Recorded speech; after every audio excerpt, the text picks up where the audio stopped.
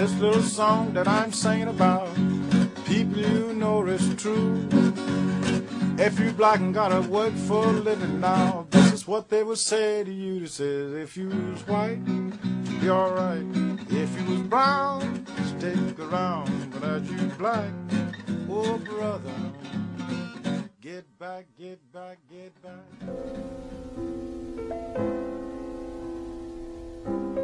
Show me the ugly child. And why is she the ugly child? Because she's black. Actually, all my life I felt ugly because of my dark complexion. It's something that affects me in almost every aspect. Colorism to me is actually the skin that covers our soul. My definition of colorism is a rainbow. It's just a rainbow of people of all different shades and colors. Colorism to me is something that has plagued my community for hundreds of years. Colorism to me, the separation of a certain group of people just simply by skin color. Just like marginalization based on skin color. Colorism to me is just another word for divide. I'm somebody else. I'm white. White. White!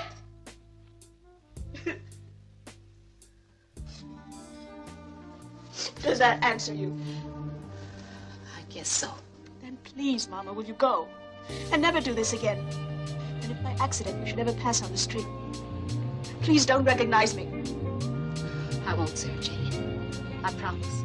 The world has a mentality to say, if you're black, get back. If you're white, you're right. And I've been black all my life, so I've been saying no to all of my life because of my darker skin.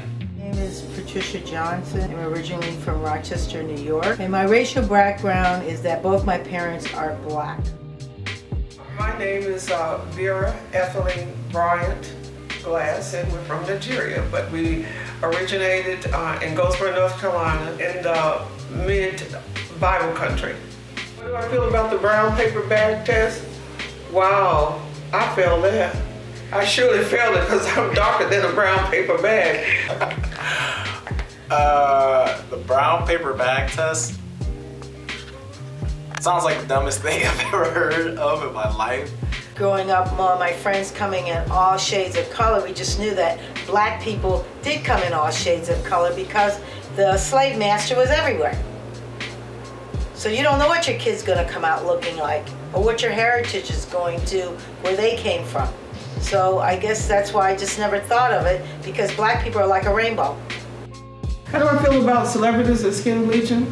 Well, that's nothing new. Back in the 60s, all the blacks bought that black and white cream and other versions of it too to bleach their skin. You could have two light-skinned people that would have a dark-skinned child and two dark-skinned people that will have a light-skinned child, because that's what slavery did to us. My grandfather was a slave that was freed when he was 16 years old. It still does have to do with light skin, dark skin, or you're this color, you're that color. The light skin versus dark skin, the whole thing, I think, is very divisive. And you know, that stuff could be traced all the way back into slave days. Definitely rooted in slavery, and it just further perpetuates what white people have been telling us, that, you know, we are not good enough if we're of a certain skin color. You know, there were slave owners, they raped African women, they had mixed babies. Those babies went on to be known as the house niggas, and you know, they had their own special place, and they were viewed differently based on the slaves that were in the field. Going back far as having the slave master putting the light skin or his children in the house, as they call house niggers, or the black darker skinned ones, field ones in the plantation working in the fields, and he's out there going into the hen house every night screwing the field, and then he puts his children in a house.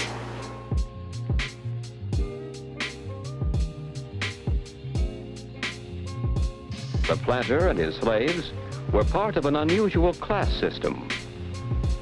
The sharp division of people into two main groups, the owners and the slaves, left a lasting influence on the society of the South. What was that society like? For the plantation owner and his family, it was an aristocratic kind of society. Gentle manners, courtesy, hospitality. Many of the ideas that we still associate with the people of the South came from the days when plantation life was in full flower. If your skin is the only thing that's holding you back, you do what you need to do. Even in the Black and Proud movement, we recognize if you were dark-skinned, but some of us based it on the fact that we wanted to move further. We know we had to be a little bit lighter to get where we wanted to go. Today, we really need to go for who we are. Know who you are. There is a saying that says, if you don't know where you came from, how will you know where you're going? And that is sincerely true.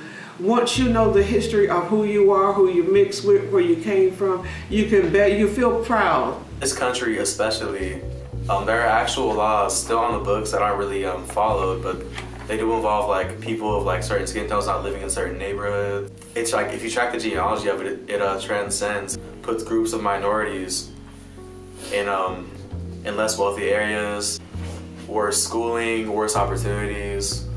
It has affected me in finances. I've lost jobs, I've lost income. If my skin color is the only thing that'll make you accept me, oh well.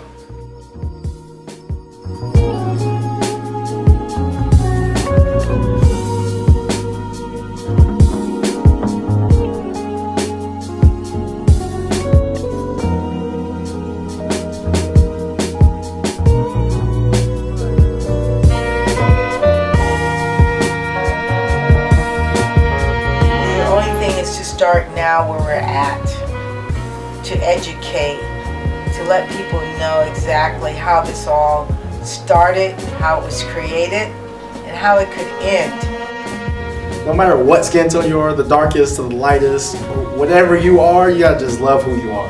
Nothing that can stop you from meeting your goals, setting a legacy in life when you know who you are. It doesn't matter whether you're dark skin or light skin or anything in between. If you're black, you're black. I'm proud of my skin tone. I'm silky milk chocolate. I got that perfect skin tone.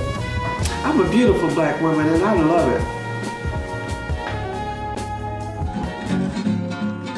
I was in a place one night, they was all having fun. They was all buying beer and wine, but they would not sell me none. They said, if you was white, you'd be alright. If you was brown, you stick around. But as you black, oh brother, get back, get back, get back.